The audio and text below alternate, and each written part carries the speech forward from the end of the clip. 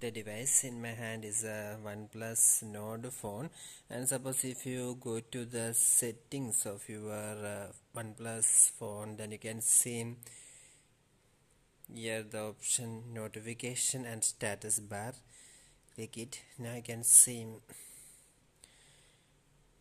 here more settings, that is you can see below manage conversation, there you can see more settings. You must click the more settings.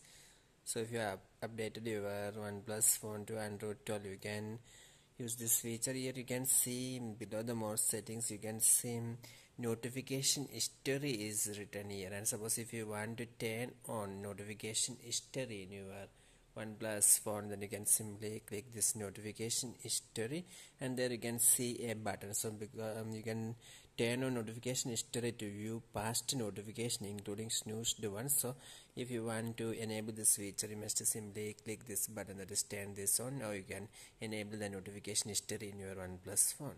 Hope this video has you. For more videos, subscribe Engineers Online. Thank you.